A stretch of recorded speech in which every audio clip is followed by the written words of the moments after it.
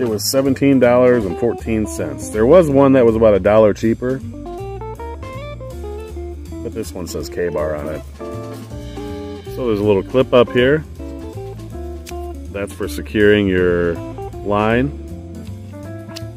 because you got a spool line around there, fishing line.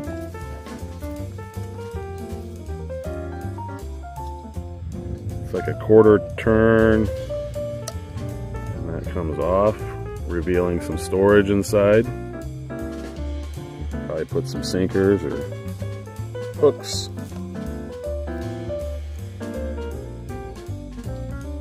At the bottom of the handle there's a hole. You could run some paracord through there. The handle is kind of oval shaped, so you can fit it in your hand a couple different ways depending on what you find most comfortable. Alright, let's get this all set up.